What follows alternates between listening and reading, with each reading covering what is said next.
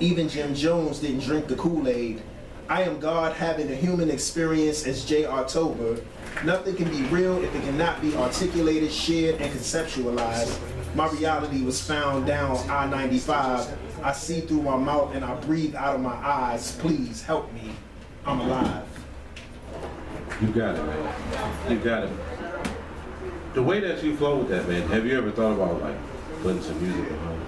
Yeah, people approach me all the time trying to get me to record. I have ideas for things, and you know, like artists, you know, you're an artist. You know what you do. You got a poem too. Yeah. Your forays in the poetry too. I saw you all passionate. The picture you was on the stool. Yeah. I saw that. I think I went back with that. I don't know how I ended up like that, but the inspiration just hit you like you was on the stool, like wow. But yeah, I got a few people that approach me with projects. I have a project that I'm currently working on. Kev Nice, check Kev Nice out too. Okay, shout out to Kev. The hottest producer. I'm telling you, it's like he's a flamethrower. It's like the heat is crazy that he produces. He's and he and I have a project called October Nice, so Nice October. Okay. That we're gonna work on like a 5 song EP. Hey, you know why I asked, man? Because I encourage this. So I encourage this, man. Let's get more people, more artists on CD. Because, and I say this, man, the more artists on CD, poet artists, spoken word artists, whatever it may be, you're in the art, right? Because I did a 20-minute mix, right? With Nice, Neo Soul, threw in Kelly Robinson. I still ain't heard about that. Right? No, K-Rob, sorry. But I threw in her, You Left Me. Cause and I pulled that from her CD, right? And how I blended that music and her piece in, man, was wonderful. It's on YouTube, man, and it's like I got calls about it, and they was like, man, that was nice. People ready to hear something like that where it's music intertwined with poetry, and there was still the instrumental behind it. So it's like, man, I can do it, man. You know what I'm saying? I can put it. It can be effective. Even if I take it with the indie artists or the mainstream, little Anthony Hamilton, Jaheim, or whatever, I just had it flowing, man. That mix was K-Rob and then also Lamar Hill. Okay. Because I got like a couple of his CDs, and I just flew it in there like a straight 20-minute flow of poetry and music. And I think that those should be more out there and people will enjoy it, man. But I think back in the 70s, the poets was doing that. Cool. You know what I'm saying? Yeah, it was a lot like the last poets and Gil Scott Heron back in those days. They were always accompanied by some type of musicianship, bongo, or just an old full band. So yeah. And they put out CDs. I think I do have a Last Poet CD.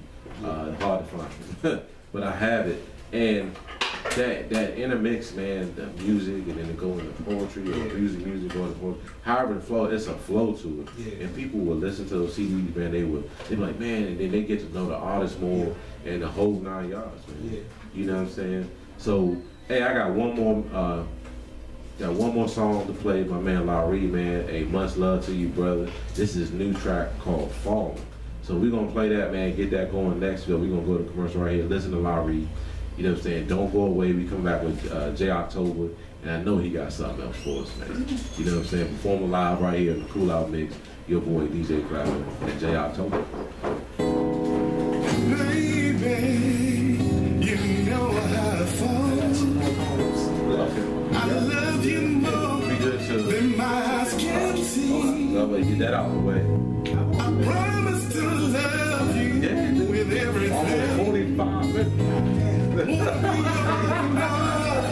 Forever. Man, dude, man, I'll be like, man, I got a boy. I'm like, man, I don't even want to end. You deserve to more. As long as we're together, I'll bond. So when we come back, we're gonna flow right into it. All we do when we come back, I'm gonna be like, to this, there's only like 2 minutes to talk about. I'm gonna come back. They are so.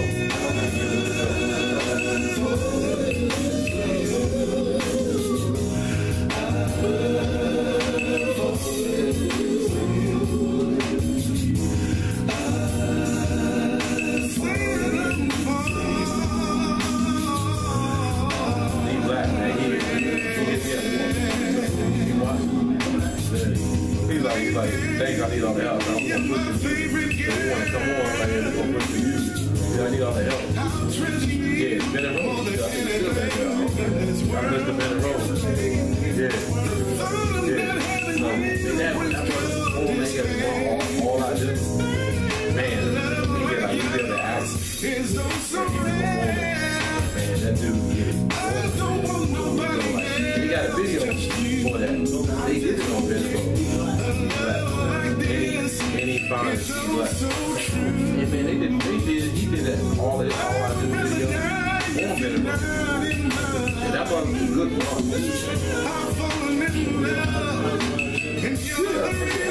Yeah, man. That one gets that last video they put out in one day got like 216,000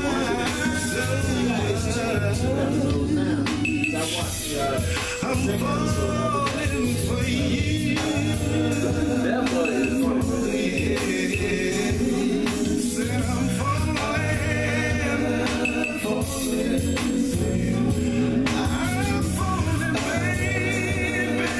It's another like that's that's Lowry right here. Lowry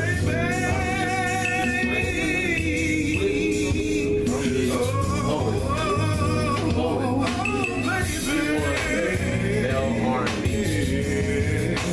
Yeah, boy. Yeah, I was so he did a joint called Forward and Love.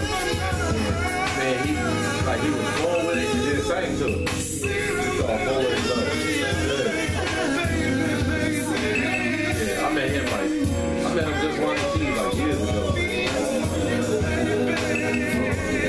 He opened up to like Talon Mason, yeah, Ohio players, and so he been opening up. Cool. And we back, Kool Out Mix, and you got it, J October. This is dedicated to my daughter. Okay. It's called title Sagittarius Child.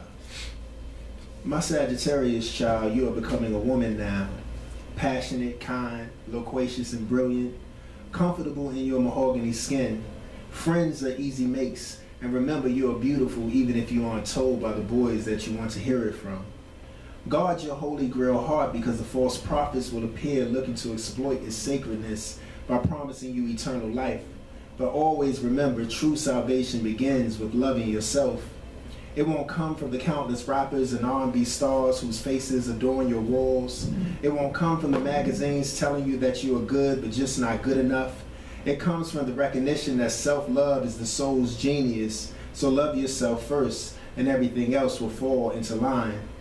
Your birth confirmed to me that miracles come in moments, and time has taught us to become better at exchanging codes. Father, daughter speak, translated from another language, and we're doing the best we can with what we understand. I won't talk a hole in your head, but I just want you to know that freedom comes with responsibility. And if you decide that you never want to grow up, please do me a favor and do a damn good job of fooling people that you have. For the time being, I want you to smile, breathe, walk in the light, make cookies, write poems, own your power, shape your place in this origami world, journal your thoughts, laugh until your body shakes, look cute in the corner booth of the cafe, wear amazing shoes, sing out loud in the subway, get some life insurance, maintain self-assurance, sustain positive endurance, be a good friend, always choose truth, respect all of the real ones and have no time for fake ones, do your pretty girl rock, swag out on your haters, appreciate art, be careful with letting your emotions dictate your actions, and let these dudes know that my daddy doesn't tolerate any disrespect to me, so watch your walk, because if you act stupid, he got the heat for you, cuz, and I certainly do. Snatch joy, Binti. Be open and willing to receive all the wonder that life has to offer. Keep wondering, keep questioning, and keep beauty. Keep light, keep divinity, and keep knowing that my love for you is infinite and only death can come between us. J October, everybody. J October, man, flown it right here on the Kool Mixx, and we got time for another piece, man. I'm gonna let this brother finish up, man. He's in the spotlight. Get to know J October, man. You're hearing him live right here. You're gonna see the videos put out, man. The whole 9 yards, and we'll give you the contact information before we leave. But he got time for another one, man. Get to know this brother right here. Cool. Thank you, bro. Mm-hmm. This is called cornmeal porridge. The first God I remember was Rakim, and that ain't no joke.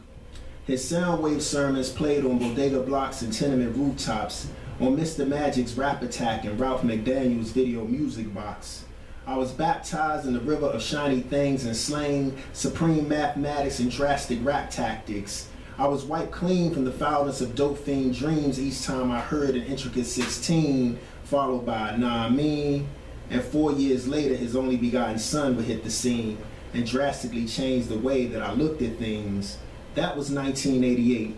I was 15, surviving pre-gentrified Brooklyn bullshit, spent lots of time in front of a pulpit, growing up in a household with a devout Christian Caribbean grandmother who would often say, the blood of Christ is all over 130 Lafayette Avenue, apartment 2B, and we pray every day because it's either Jesus Christ's way or the highway.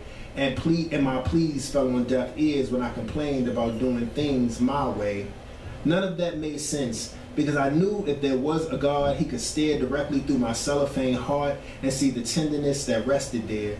No guilt for being human, no shame for refusing to suffer in his name, no fear of living, no shame for making mistakes, no punishment, just love in moments of silence where the ears of the world are deaf to our conversations. My grandmother was a walking Bible, spitting scriptures like tobacco juice and phlegm, and repeatedly saying shit like God don't like ugly, which in my cynical teenage mind meant that God was into selective salvation because don't ugly people need blessings too? What about them? Or he may not come when you need him, but he's always on time. And in my crazy teenage mind, I thought, if he doesn't come when I need him, then what the fuck am I calling him for? My head was loaded with back talk that I would never utter out of unadulterated fear, because being cursed out in patois is a terrifying experience. Despite my silent disapproval of faith and teenage angst, cornmeal porridge and eggs were on the table every morning. Vanilla, cinnamon, nutmeg, and a little extra sugar for her pygmy who was growing up way faster in Bucktown than she could ever imagine growing up in Brownstown, Jamaica, as the daughter of yam farmers who ate what they grew and never had enough to waste. Whenever I refused my porridge, I would hear every mickle make a muckle, which meant every little bit counts, so be grateful for what you have because some have none at all. Although I didn't agree with my grandmother's religious views, I knew that she loved me with her whole heart, and the English language is too weak to describe the comfort that I found in that. My resistance to religion screamed louder as Lafayette and Nostrand Avenues called me in a rough, gritty tone, letting me know it had nothing to offer me but idle time with smokers, poppers, sniffers and shooters, drug thugs, abusers and users. But as a heretic of Christian Caribbean heritage, I felt a criminal congregation was perfect to witness my testimony. The timbre of Granny's voice sang me old, but me no cold, echoed in my head, but my rebellion was a teenager's destiny, and being freed is a right to every person breathing life. Comforted by the ignorance of thugs, made the transition from one world to the next world as high as the voice on Gladys Knight, float next to a satellite. And although death was on every corner, I stood hard body like a corner, because confirmation of my demise would be certified when I decided I was ready to go, because I'm the pride of Bed-Stuy. I think fast and speak slow, that understandable smooth shit that murderers move with. But wait, I was raised to have love in me, so why am I giving love to these loveless streets? At night, hearts were cold and warm bodies of lost boys with grown hands squeezing triggers because their biggest fear was that they were powerful. Patience and time are powerful, but no one took the time with them like my grandmother took with me.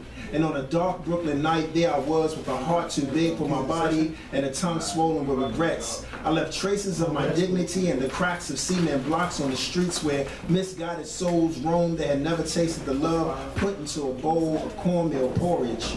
Vanilla, cinnamon, nutmeg, and a little extra sugar for her pick-me who was too stubborn to realize that the love I saw on the streets existed in 61 inches of weary flesh, patois tongue, and hands clenched tight, praying for the salvation that her grandson didn't believe he needed to pray for. I miss you, Granny, and if you were here, I'd still be resistant to your religion, but I have the chance to tell you with all the love in my throat, thank you, and I understand, but all I can do now is write it in a poem. Man, you got it, man. That's J October, man. If you don't, Thank you. man, wonderful work, man. Wonderful pieces, man. This brother just flew the whole hour, the whole 55 minutes, whatever you want to call it. But you know what I'm saying? I appreciate you coming, man. Appreciate it. I You thank blessed you me, for man. having me, man. Hey, it's always a Thank you blessing, very man. much. It's a positive people. And you welcome, bro. You know what I'm saying? So we're going to get out of here, get up to the Egotistic Radio was up next, man. Support these brothers as well. Go to theCoolout.com and you can see footage from this show. You can see the mixes I've done. You can see all the artists that are out there. Shout out to D Black, man. We just confirmed him to come out on the 16th. And he will be out on the 16th, man. May 16th, D Black, right here in the Cool Out Mix, getting it in, man, live. You know what I'm saying? We're gonna see who's gonna spit, you know, we're gonna freestyle right here, man. We're gonna put it to D Black, man. Much love to you, much love to Hostile, much love to Cisco Kid, Rael, the whole crew, man, the DMV artists, man. This is what I do. You got the whole hour to be in the spotlight. May 9th, next week, Brittany Tanner will be in the building, man. And she's about to sing it up right here on the Cool Out Mix, man. And we out of here, man. So until next Thursday, peace out, man. All right.